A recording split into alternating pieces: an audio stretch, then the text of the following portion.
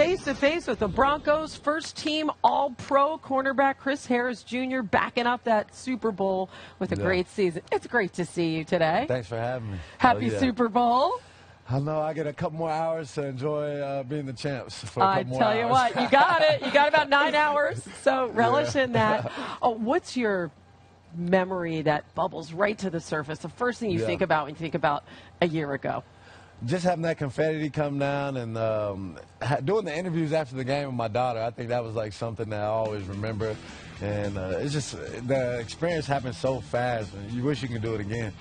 It's so interesting because the Panthers came in with an MVP, obviously, in Cam Newton, this high-flying offense that's similar to what the Falcons are coming in with today. Take me through the mentality of being on the other side of that, of your defense, which really got to them right from the get-go. You want to come out early. You got to get a jump on the team early, especially in the Super Bowl, because that momentum is huge, and so I would think whoever scores first, whoever jumps on the board first, I think has the best chance of winning. Yeah, the Falcons have done that now in 8 straight games, scoring on their first possession. But I guess if you're on the other side of the ball, you want to set the tone for the game right away. That's what you guys did last year. Oh yeah, I mean Von Miller on the strip sack. I mean that kind of like changed the game, and Malik Jackson with the touchdown.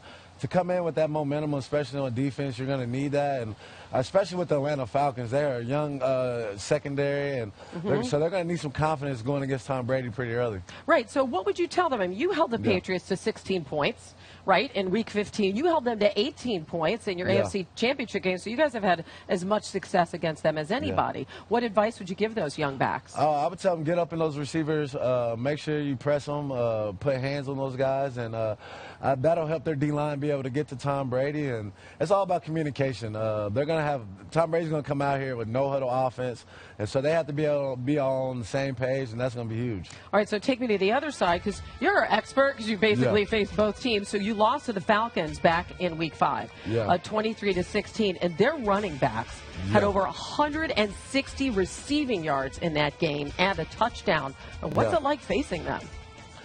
Me and the key, we were able to slow down Julio Jones, but those other running backs, they just tore us apart, and that's what they have in Atlanta. They have multiple skill players that can make plays, and we always kind of compare the running backs, kind of how me and the key are as a combo, as a duo with Freeman and Coleman, the way they're so dynamic in the receiving end and the running back. So it's going to be a great game. I like this matchup.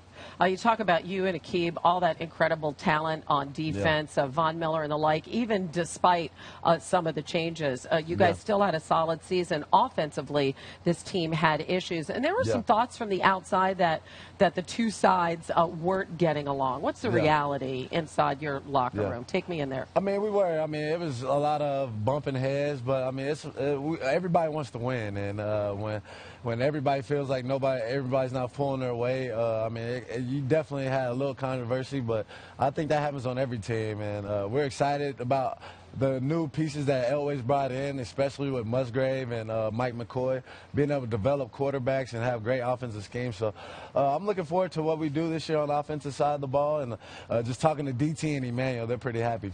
All right, and finally, who wins the Super Bowl today, my friend? I got to go with the New England Patriots. It's hard to say, but why?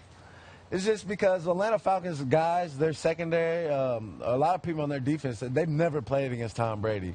And when you never had experience of playing against this guy, you're at a huge disadvantage. And so I'm going to go with the New England Patriots on this one. All right, something to look for. Chris Harris Jr., great to see you. Thank you. Thanks for always chatting with us on Face to Face, and enjoy the Super Bowl. Oh, yeah, it should be Again, a great game. Defending champ for a few more hours. There you go. Enjoy it.